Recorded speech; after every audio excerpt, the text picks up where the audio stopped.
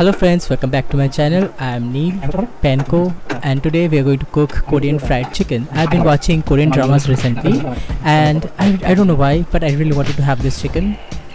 So this is the most cooked chicken that I do. So for the first step, we need to wash the chicken. Here I am using around 450 grams of chicken, so a pound of chicken. We are going to wash it and then pat dry it with a tissue or towel, and then add some starch. The starch that I'm using over here is cornstarch. You can use any kind of starch, but don't use flour.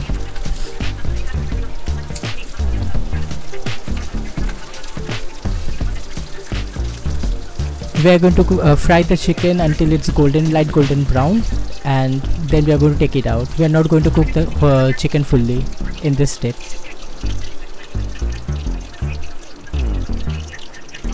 Once all the chicken pieces are cooked or fried for the first batch, we are going to heat the oil back up, and then we are going to add all the chicken and then fry it until it's golden brown and crispy. That would usually take around 5 to 6 minutes on medium heat. The oil temperature should always be hot, and the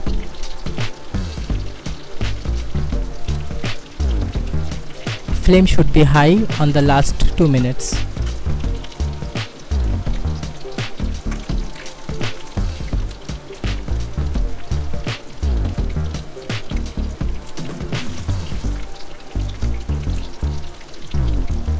Keep tossing the chicken while it's cooking so that the color is even on each side, and once they're done, take it out and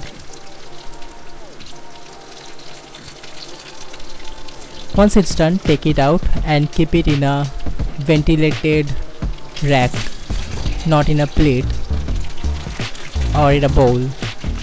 You can also keep it in a tissue paper lined dish, so that the best thing would be for the air to circulate, so the chicken don't sweat and it won't get soggy.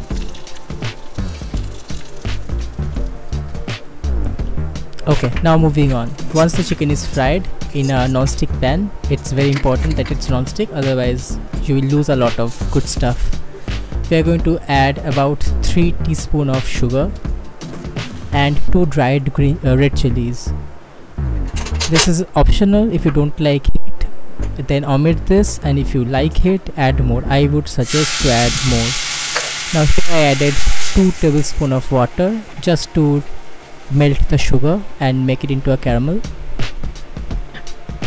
Half teaspoon of soy sauce and half teaspoon of vinegar, depending on the taste that you like.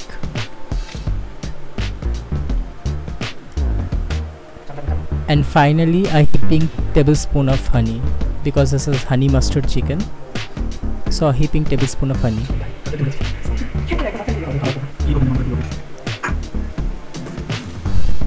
I have toasted peanuts, so I am adding it at this stage because I want the peanuts to be coated in the sugar mixture. And I tasted the sauce, it wasn't that sweet, so I added a bit more sugar.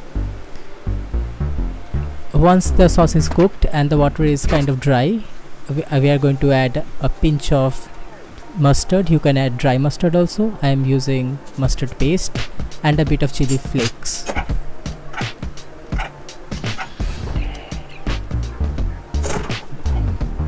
Finally, when the sauces are fully cooked, we are going to add the chicken pieces and then coat it in the sauce quickly. We are not going to let it sit in the sauce, otherwise the sugar will start burning. I did this stupid step that I took out some sauce because I thought the sauce would be too much, but turned out it was perfect for this amount of chicken, so I added the sauce back because it was lacking some sauce and I wanted the chickens to be fully cooked. That's it. I hope you guys like this short video, and while serving you should always serve it with sesame seeds. Although I didn't have sesame seeds, so I added a little bit of furikake. I had a little bit of furikake seasoning, so I added that. And that's it. Serve hot, but let it cool a little bit so the outside get crunchy, and enjoy.